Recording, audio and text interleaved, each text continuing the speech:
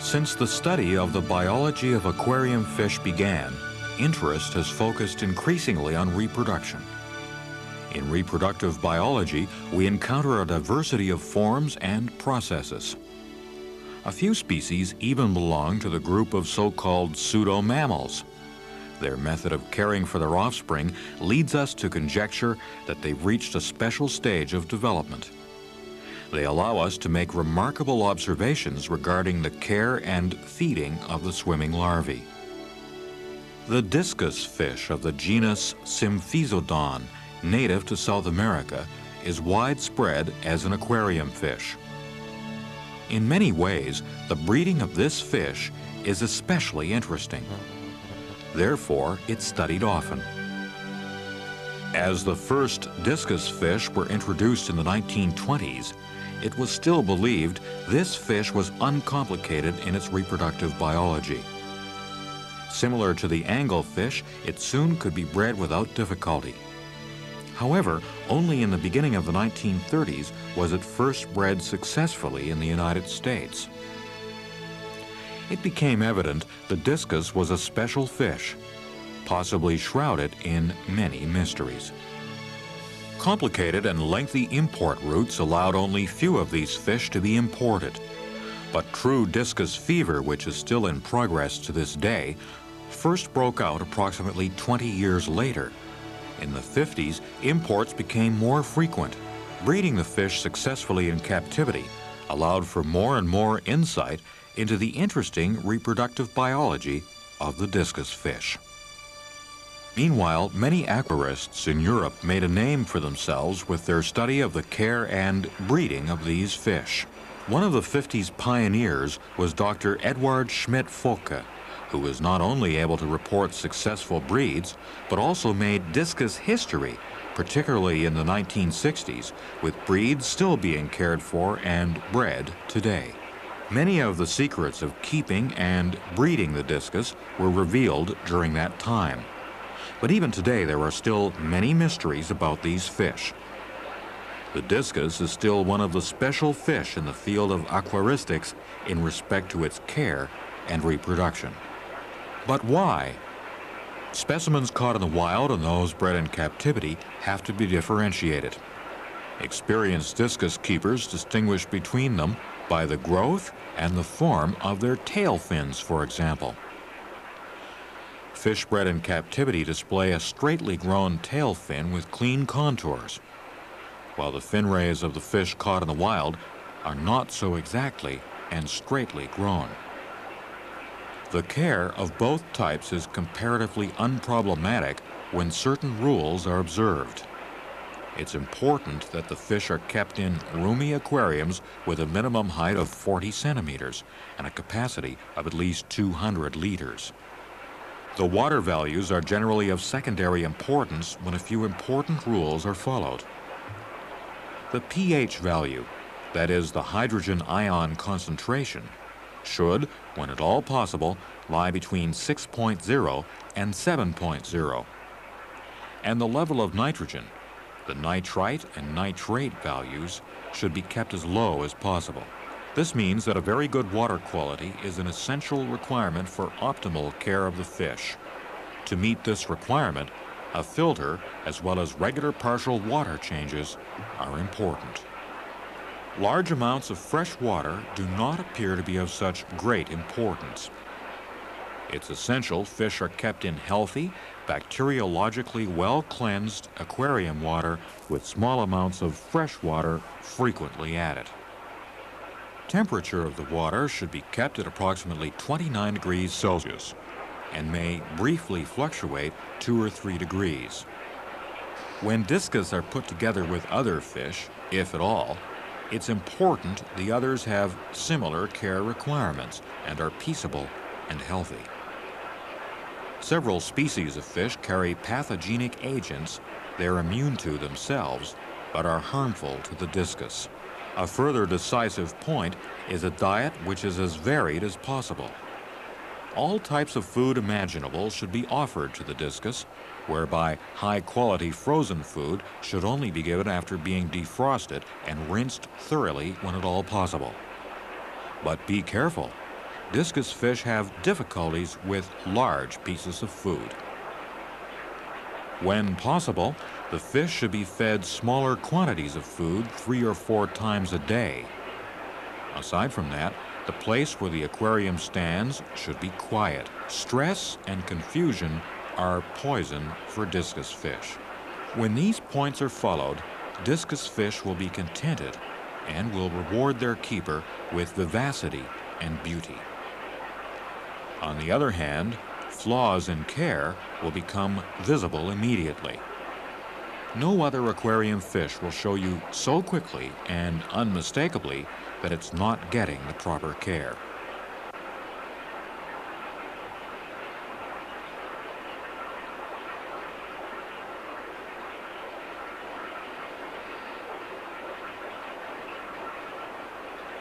And breeding. In this case, there are quite considerable differences between fish caught in the wild and those bred in captivity. While the various types of discus caught in the wild generally only breed under certain conditions equivalent to their native habitats, fish bred in captivity are much more tolerant regarding the conditions necessary for reproduction. More than 90% of the discus fish cared for today worldwide have been bred in captivity. This shows how much progress has been made in the study of reproductive biology. In the 50s and 60s, above all, the USA and Germany held the lead in discus breeding. But today, the focus has clearly shifted. Breeders in Asia in particular have shown often they also have the right touch. Today, you can say that a majority of all discus fish are bred in Asia.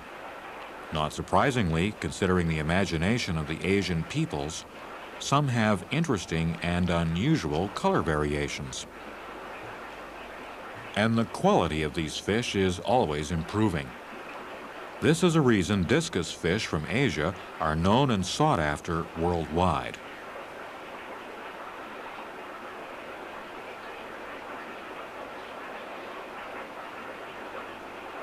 And European breeders, for the most part, they concentrate on retaining the old standards. They care for and breed the wild color variations.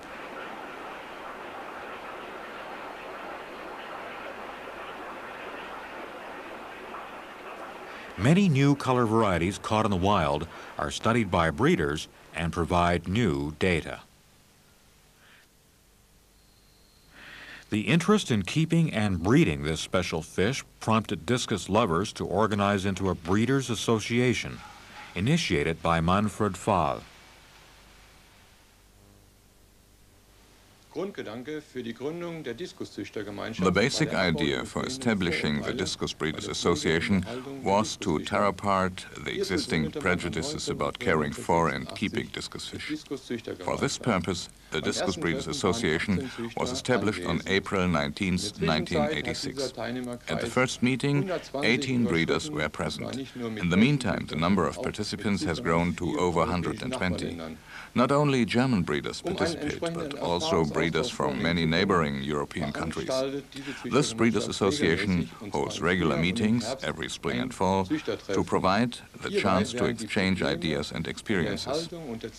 At these meetings, the problems connected with keeping and breeding the discus fish are discussed.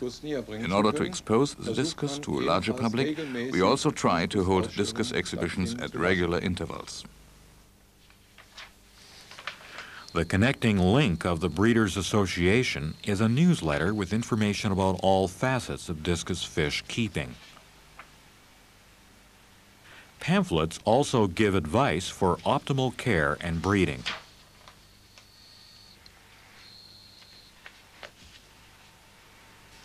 But also other sources appear at regular intervals, providing a variety of information about the discus fish, which is often called the king of the Amazon. Even though the care of these fish in the appropriate aquariums is no longer difficult, breeding is still sometimes problematic. It's true that many discus breeders are sometimes driven nearly to the verge of despair. But why? Here as well, you have to differentiate between animals caught in the wild and those bred in captivity. Fish caught in the wild are sensitive to many things, such as condition of the water, size of tank, choice of sexual partner, food, light, decorational materials, and last but not least, the seasons. By contrast, many fish bred in captivity, often for generations, are much more tolerant and reproduce with much less difficulty. But often other difficulties arise, which are seldom problems with fish caught in the wild. The fundamental question arises: is the breeding of the discus fish more difficult than breeding other species of aquarium fish? This must be answered with a definite no. But why? Aside from the tank and the breeding fish, the most important factor for breeding the discus successfully is, without question, the water. Aside from the fact that the water should be low in minerals, it should also be lightly acidic, which means that depending on the species or breeding form, the pH value should range between 5.5 and 6.2. Often lightly sinking conductivity and pH values act as a trigger, or rather stimulate the willingness of the fish to spawn. Another important requirement for the healthy development of the eggs is healthy, bacteriologically well-conditioned water that is not all too fresh. It must be low on germs and maintained with an adequately sized and conditioned filter. The normal development of the eggs can only occur when the females, due to good care and a varied diet, are healthy and able to lay healthy eggs, which are then fertilized by the healthy sperm of the males. Especially when the fish spawn at too short intervals, the eggs will often die off after only a few hours. Despite prior fertilization, the eggs dissolve and later flow out of the egg membrane. This is why spawning at short intervals should be avoided. A period of about 4 weeks is advisable. This usually guarantees a healthy spawn that will develop well. Dying eggs, which have not yet been infected by fungus, will look like white eggs after a short time. They should not be mistaken for curdled or rather coagulated eggs, which are already dead when laid by the female and therefore white. These coagulated eggs do not harm the remaining healthy eggs with fungus infection, as is often suspected. Their outer embryonic sac is smooth. Compared to the eggs infected with fungus, they show no trace of fungus mycelium. Fungal infection of the dead eggs usually first begins after a period of 48 to 55 hours. If bad quality water, rich in bacteria, does not accelerate this process. There are several reasons for the death of healthy fertilized eggs. Aside from the inviable condition of the eggs that were laid, the composition of the water plays an important role. If the water in which the reproduction is to take place is too rich in minerals, too hard, or the pH value is too low or too high, the eggs will usually die. Between the egg membrane and the yolk sac, with its embryonic blastoderm and blastodisc, there is a thin, hollow cavity. Water seeps through the embryonic sac and fills this space after the egg has been laid. This way, the contents of the egg can detach itself from the embryonic sac and move freely. In this process, an equalization of a difference in density between the aquarium water and the contents of the embryonic sac occurs, also called osmosis. If the surrounding water is too rich in minerals, the egg will shrink because water is being withdrawn from it. On the other hand, when the aquarium water contains too few minerals, the eggs will swell up and burst.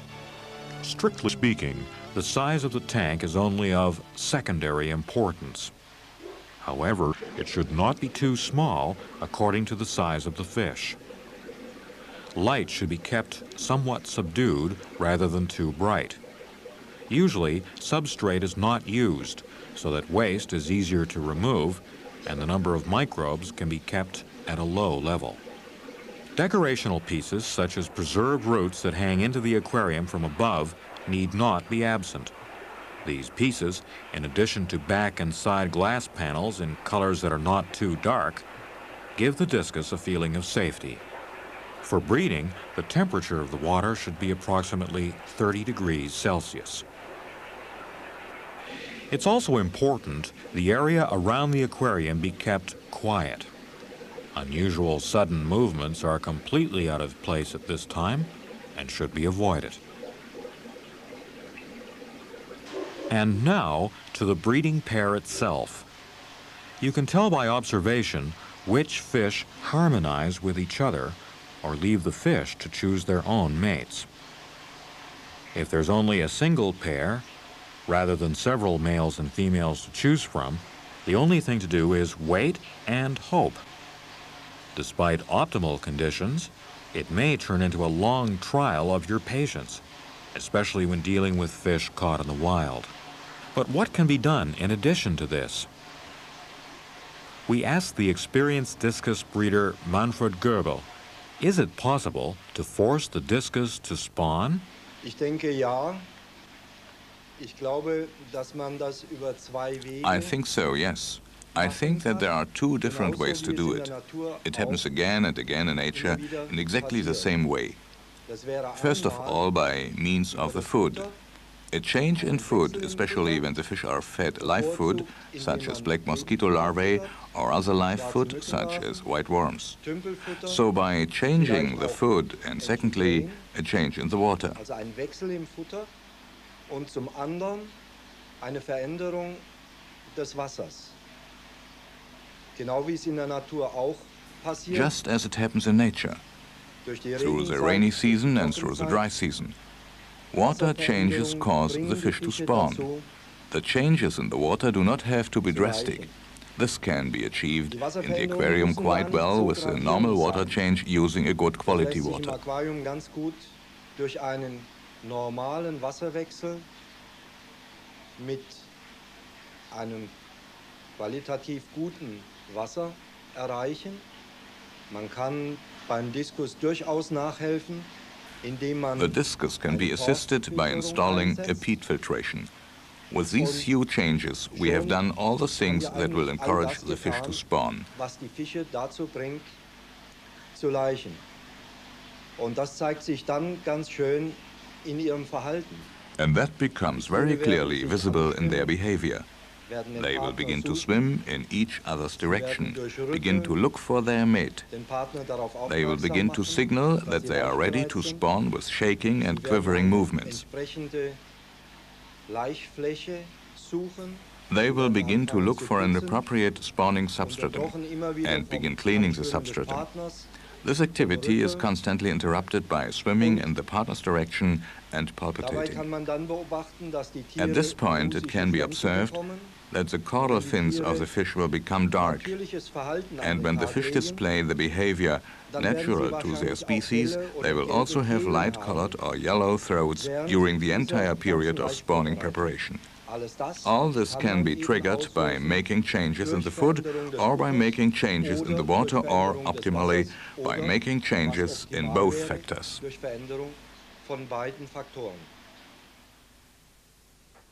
Discus fish belong to the group of guarding cichlids, who deposit their spawn on a firm substratum. They prefer strongly slanted or vertical surfaces for this. Aside from sturdy leaves, a variety of shapes of objects are gladly and readily accepted as a spawning substratum. For example, clay pots turned upside down with predominantly slanted surfaces. Even baked bricks with only vertical surfaces are used and accepted. Sometimes the rough clay surface becomes covered with algae because there's too much light and is difficult to clean. Therefore, a plastic tube with a sufficient diameter and a fine surface structure can be placed in an upright position for use as a spawning substratum. Sometimes the discus will also spawn on the vertical side panels of the tank, but very rarely on the horizontal bottom pane.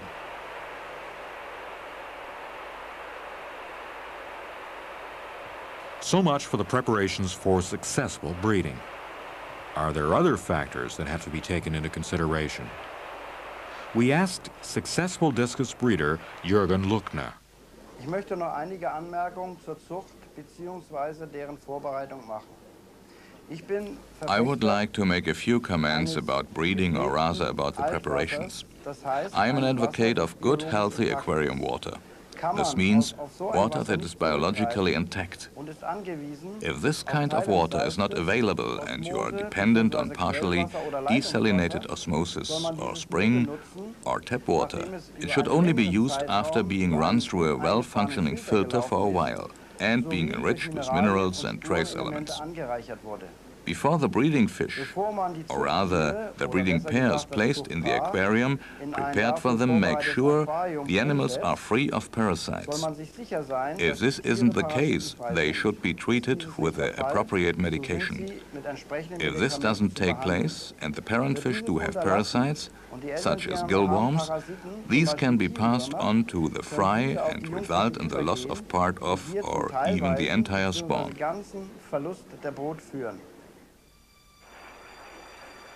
The laying of the eggs usually occurs at midday or in the late afternoon on a firm substratum the parent fish have previously cleaned with their mouths.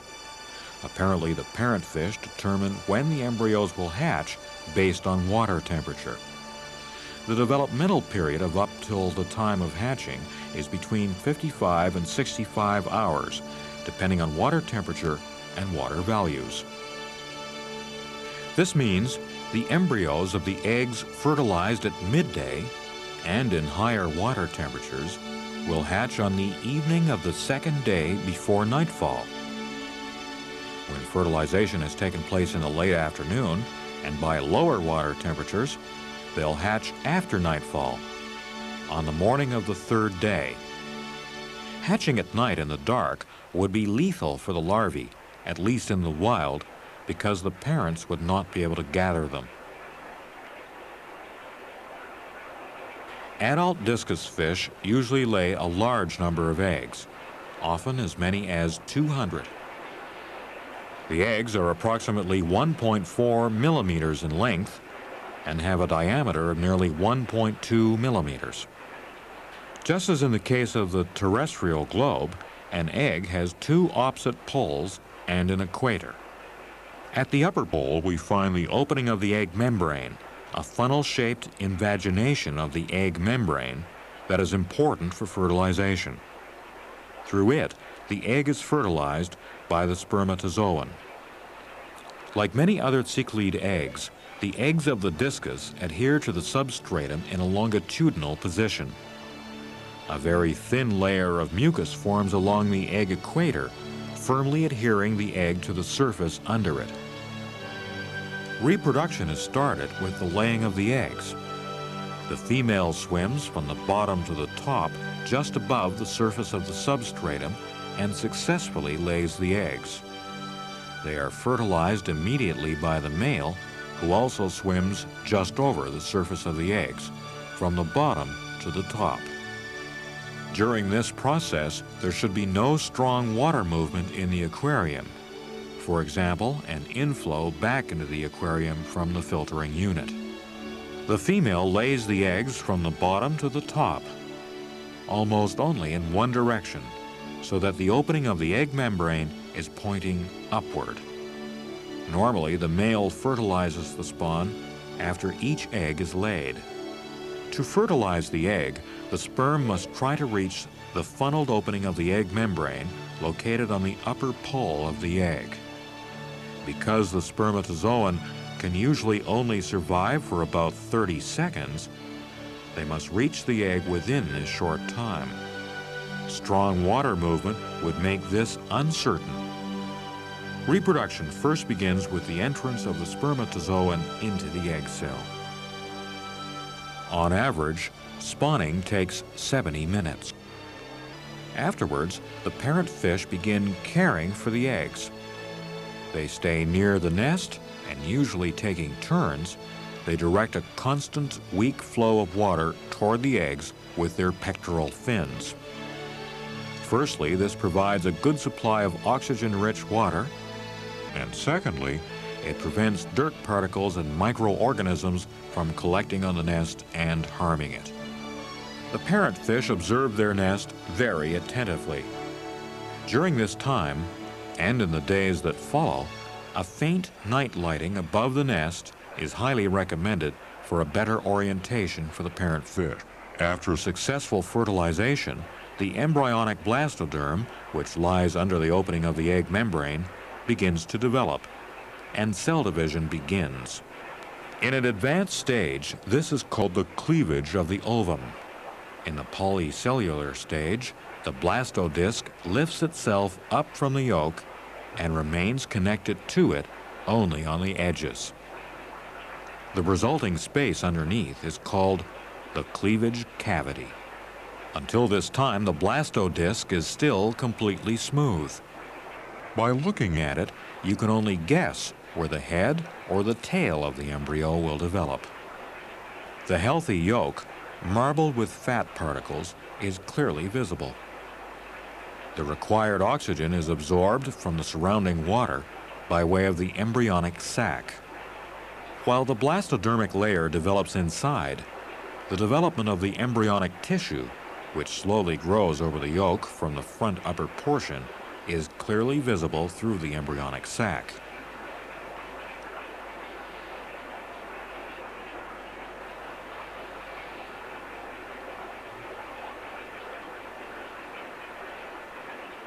All of these processes are perceived by the parent fish caring for their eggs as changes.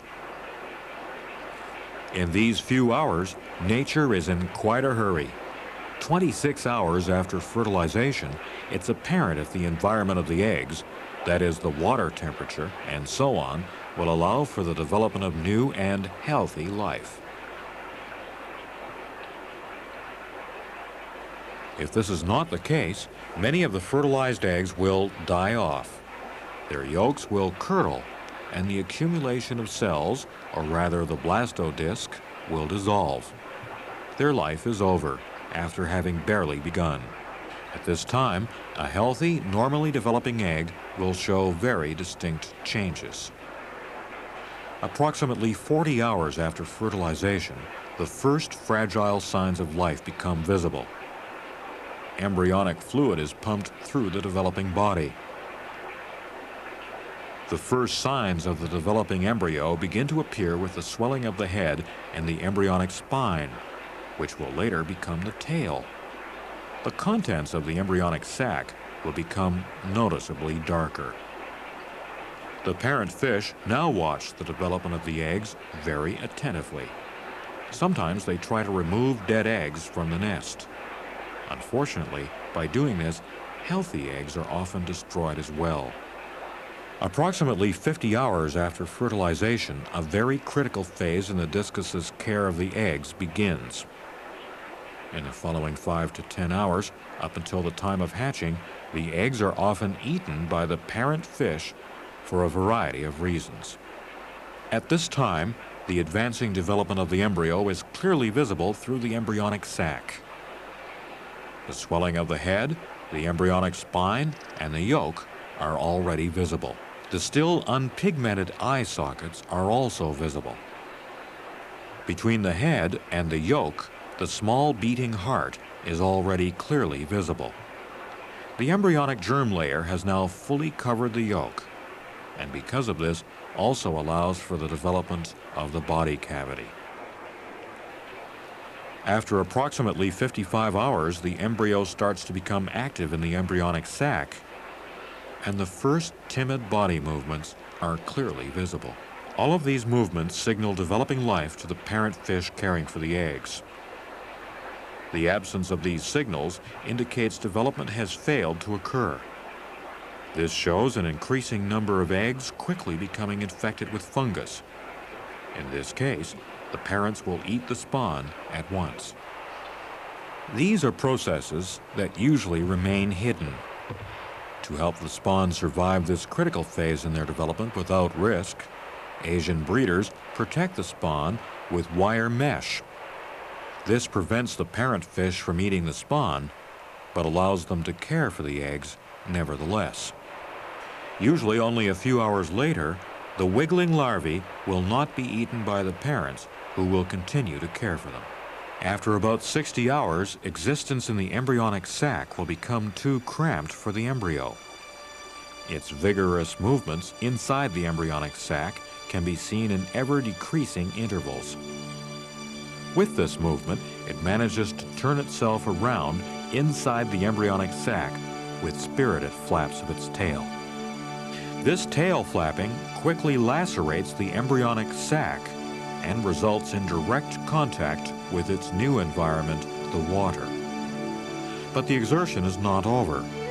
After the developmental period of approximately 50 to 60 hours and the breaking of the embryonic sac, it takes another 1 to 2 hours to kick the torn sac over its body and head and free itself from it, to finally make the transition from an embryo to a discus larva.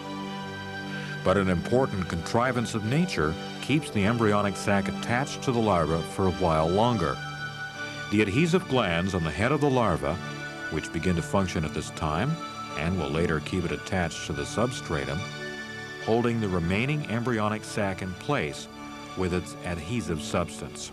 This exhausting fight into life is shortened by the parent fish, who watch these developments carefully, collect the larvae out of the embryonic sac, take them into their mouths, and then hang them onto the substratum by their adhesive mucus for further development, unfettered by all remnants of the embryonic sac.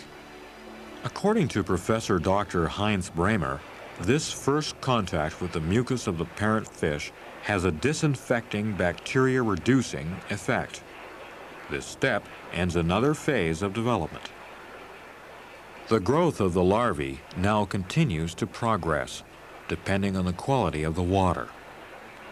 After another 12 hours, the crypt for the eyes will darken, and the formation of the eyes can be observed. The head and anal areas, as well as the embryonic tail, shows signs of continuing development.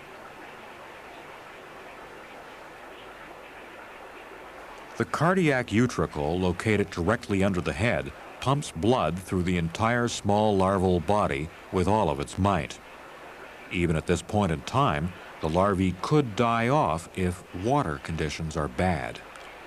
Eggs that have already died and have not been removed by the parent fish will now begin to slowly disintegrate. Protozoan hasten this process. Sometimes the embryonic sac will also break open and dead yolk will run out. The empty egg membrane remains, but later it will also be decomposed by bacteria and protozoan. Also at this time, the fungus infection of the dead eggs is clearly visible. The healthy larvae continue to develop.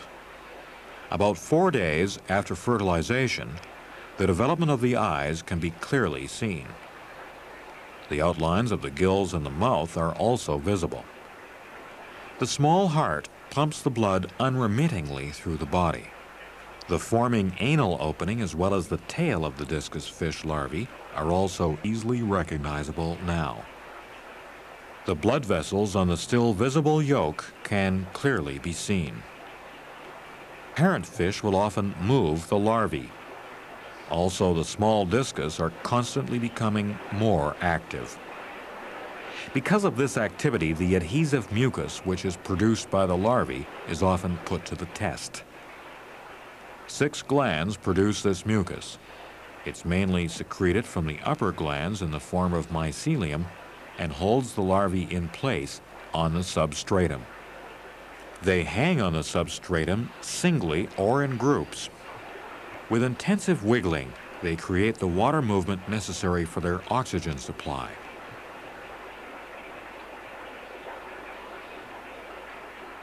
Approximately 5 days after fertilization, and at a water temperature of 25 to 30 degrees Celsius, the development of the larvae is already amazingly advanced. The iris of the eyes is already starting to show pigmentation. The head and parts of the body are starting to show more and more dark patches and lines. The mouth and the gills stand out clearly, and their movement can be seen. The heart is beating strongly now. The embryonic spine, otherwise called the vertebral column, and the tail shows marked signs of the back and lower borders of the fins.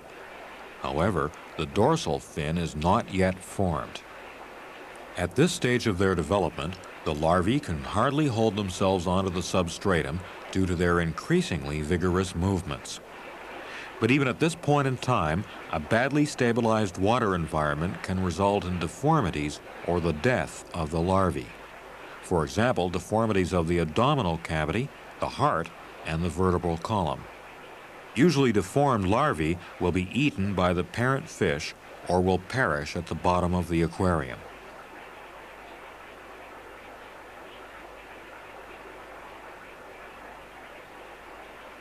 The development of the larvae is usually completed after about 6 days. The head and the eyes, the mouth and the gills are completely developed and fully functional.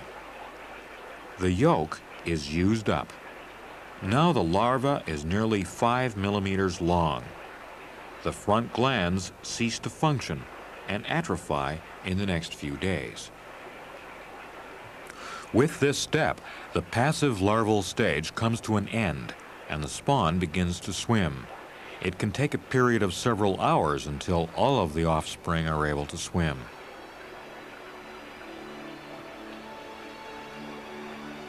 The swimming larvae will now need their first food. This is offered to them in the form of the epidermis, the upper skin layer of the parent fish, which has heavily thickened. It is their only possible food source in these first few days of life. Its existence is apparently a crucial requirement for the further development of the larvae. Usually this is referred to as the mucus that the parent fish produce on their epidermis, or rather on the upper layer of their skin. This so-called mucus is then eaten by the larvae.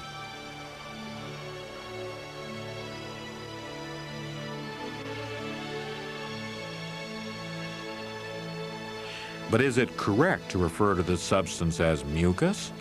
And what does this important food consist of? We asked Professor Dr. Heinz Bremer. The feeding of offspring after their birth with substances of the parent animals is an incredible evolutionary development in the animal kingdom. It gives the animals more freedom because they are independent of the food supply in the environment they are born into. This perfect solution, like the one reached by mammals, naturally had its precursors. I would say they are the experiments of nature on the way to becoming mammals. With mammals, it is all very perfect. There are epithelium, or rather skin cells, that have transformed themselves into glandular cells that are shifted toward the inside and produce the milk by way of apocrine secretion, which means by way of the cells. Let's assume that this is the nucleus, and here is where the milk is produced, and it is stored in the uppermost part of the cell. And this entire part of the cell cuts itself off and is severed, and the milk is ultimately composed of millions of such cells and their apocrine content.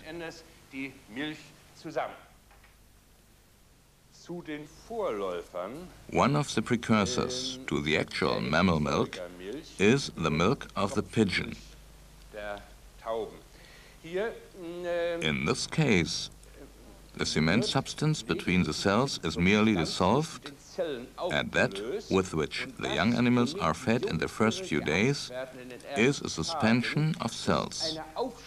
So it is not a secretion like real milk, but rather the entire cell material in suspension. With the discus, the entire upper layer is provided for the young fish as postnatal food, without the cells detaching themselves in any special way. This upper portion, or the epidermis, is enriched with nutrient cells, with glandular cells. On this occasion, I would particularly like to point out that it is not mucus that the parentfish secrete or discharge and provide for the young fish, but rather the entire upper layer of the epidermis enriched with nutrient cells. This upper layer of the epidermis that I have just described contains only carbohydrates, fat and protein in small concentrations and in a balanced mixture. It is optimally suited for the digestive system of the still unstable young fish. So, dass es dem Verdauungssystem der noch verdauungslabilen Jungtiere optimal entspricht. Hinzu kommt, dass in addition, the trophically functioning epidermis, the epidermis able to provide nourishment, contains immunologically effective components. This means that it strengthens the immune system of the young fish.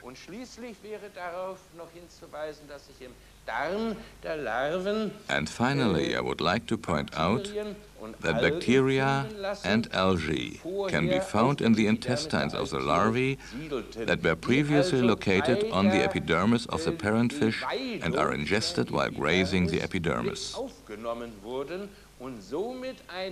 Therefore, the basis for exogenous feeding for the larvae is provided. This immediately follows the phase of being fed via the parent fish.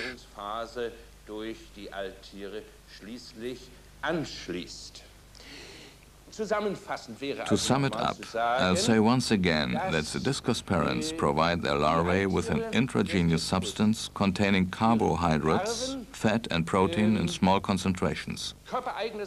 And secondly, this substance supports the immune system of the young fish.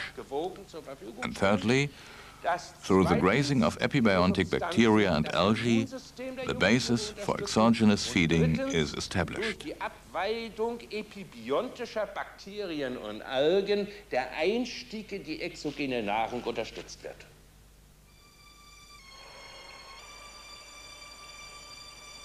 Another important step in the process of reproduction has been mastered with the first food made available by the parents. There are often difficulties with finding the food. This means the larvae do not swim to the parent fish and starve in some corner of the aquarium.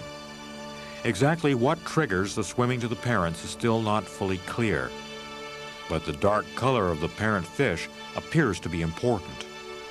It's apparently an important requirement for recognizing the parents. Often the larvae will mistakenly swim to dark-colored aquarium utensils, such as filter cartridges or the black glued edges of the aquarium. But once the first contact is made with the parent fish, for example, when the stray larvae are collected in the parent's mouth, the little ones usually remain at the side of the parents. According to popular opinion, the offspring apparently do not accept any other food in the first few days, although paramecium and other microorganisms are the right size to be food for the swimming larvae. On the other hand, the freshly hatched nauplia of the Artemia salina are probably still too large to be food for them.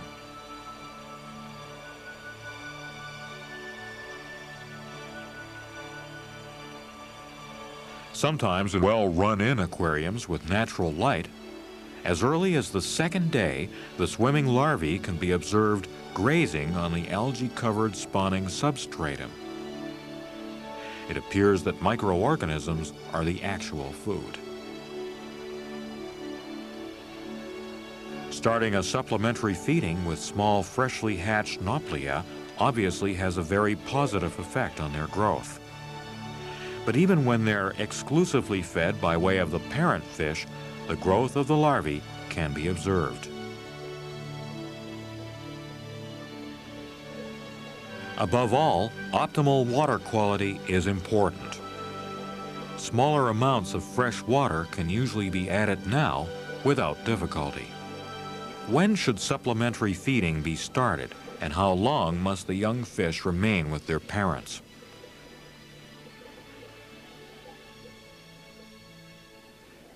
On the fourth day after the larvae swim free, we feed them freshly hatched Noblia of Artemia salina as a first supplement to the secretion available from the parent fish.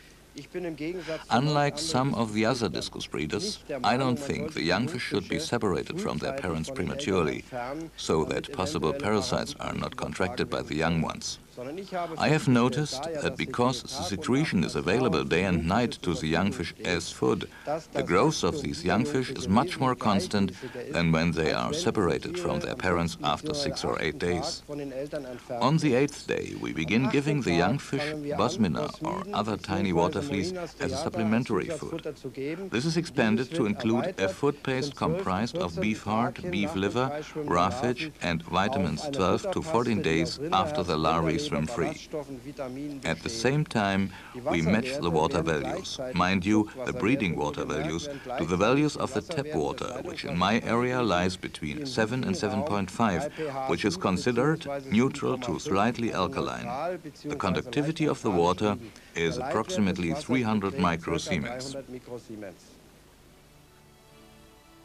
With plenty of food and good water quality, the young fish grow very quickly. Within a short time, their total length will double. When possible, they should be fed 5 to 6 times a day at appropriate intervals. It's important to thoroughly remove waste and food residues and to refill the tank with the appropriate amount of fresh water. Very soon, the appearance of the young fish changes. The form of their bodies changes.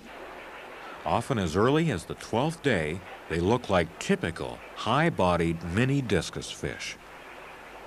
In this period, they begin to gather their food from the bottom of the tank as well. With this step, they gain a certain degree of independence. Even though the young fish will still swim to the parents when they're hungry or for protection, this bond becomes less strong every day. When the young fish are 15 to 18 days old, they can be separated from the parents. By this time, caring for them is no longer a problem. In the meantime, they've nearly developed into omnivores. It's only important the food pieces are not too large, because discus fish have small mouths and are sometimes somewhat clumsy when it comes to eating. At this time, they should still be fed at least 5 to 6 times a day. It's also important that they receive a varied diet. Live food should be cut into appropriately small pieces when necessary. Frozen food should only be fed after being defrosted and thoroughly rinsed. Food residues and feces should be removed from the tank before each feeding. After this, a partial water change should be made, when possible at least 5 to 10% of the tank water volume. The supplementary filter promotes the stability of the fresh water and helps to quickly reduce developing pollutants. Mistakes and acts of neglect during the first few days and weeks can seldom be made up for later. Bad water quality, as well as an unbalanced diet and parsimonious feeding, will soon show its effects. For example, the unattractive longish body forms are not only the degenerational effects of inbreeding, but also can be attributed to an unbalanced diet and bad water.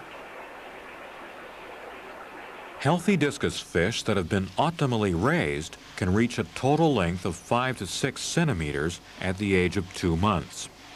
Although not all species and breeding varieties grow at an identical rate, this size can still be used as an average value. Breeding the discus is often a challenge. For optimal breeding of the discus, it's important to remember water care and a healthy, diversified diet. And it cannot be said too often, successful, healthy reproduction will only succeed in optimal water. An aquarium is only a mini biotope when compared to nature. Constantly developing wastes, such as food residues, feces, and urine, must be reduced with attentive care. This task is performed by microorganisms and certain useful bacteria, which quickly convert the toxic byproduct nitrite into the comparatively harmless nitrate through the so-called nitrification process. These bacteria are present in every aquarium. They colonize every surface. The more surface available, for example, in a large filter, the more nitrifying bacteria at your disposal as important helpers in the fight to reduce waste. For this process, the oxygen content of the water is also important.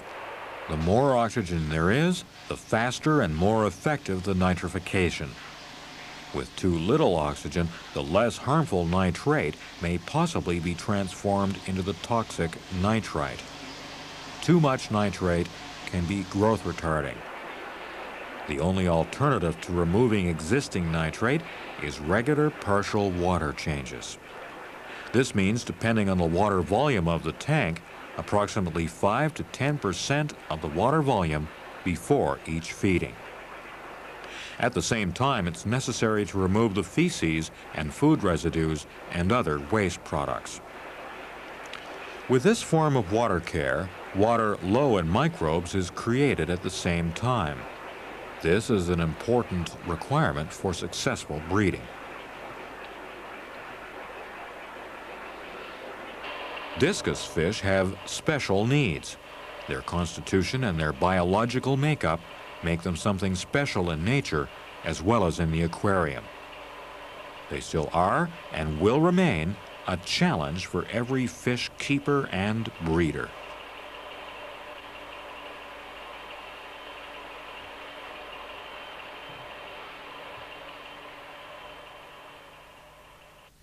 Die Epidermis, das heißt die Oberhaut der Knochenfische, verfügt über The epidermis, that is the upper skin of the teleostene, is equipped with an entire collection of defense mechanisms of a structural and biochemical nature against a diversity of environmental noxa, such as parasites, saprobiotic bacteria. This means decay-level bacteria and toxic water contents. Before the functional change to the care for the offspring can take place in the epidermis, its protecting function must be discarded, and the habitat must allow for the step. Due to their nature, blackwater regions are areas low in bacteria because of the large amounts of humic acid. 101 to 103 bacteria is generally the amount that is present there. I have found aquariums with a germ count of 108 per milliliter. So problem number one with discus breeding is water with a small quantity of germs. Problem number two is the reduction of psychosomatical strain. This means avoiding stress situations. Stress reduces the efficiency of the postnatal food. It is common knowledge that cows give much less milk when they are under stress. Milchkühe geben weniger Milch, wenn sie gestresst werden. Keeping the fish in an environment free of fear and shock and attentiveness to their well-being are further important requirements for successful discus breeding. This shouldn't be underestimated. It's reflected in the color and behavior of the fish. Discus eat in the bottom regions of a body of water. When doing this, they take in sediment particles and creatures that develop in the bottom regions, like insect larvae and so on. As a result of this behavior, their digestive tract is constantly being recolonized with bacteria. These sedimentary bacteria make functioning digestion possible, and therefore successful discus breeding is a balancing act between the needs of the epidermis and the demands of the digestive tract. The success of breeding essentially depends on how one manages this compromise. Davon hängt der Erfolg der Zucht, zumindest im Wesentlichen ab.